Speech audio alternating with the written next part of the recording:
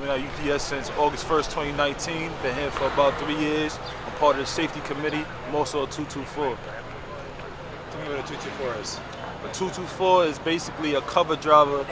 We do the same job as the RPCDs, so it really doesn't make sense. But you know, the things that hurt us is that we don't have the same benefits as the RPCDs. It's like we got the same job. Most of us start at the same time, if not later, but yet we get paid significantly less. Us 224 guys, we're affected by this contract the most.